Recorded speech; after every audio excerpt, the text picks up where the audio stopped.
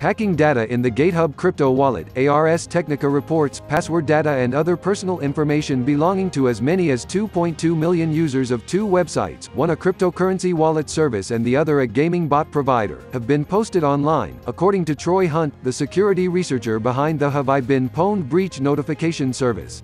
One haul includes personal information for as many as 1.4 million accounts from the Gatehub cryptocurrency wallet service. The other contains data for about 800,000 accounts on RuneScape bot provider EpicBot.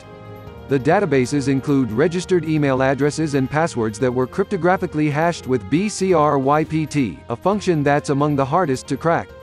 Stay with us. The news release partner stex.com.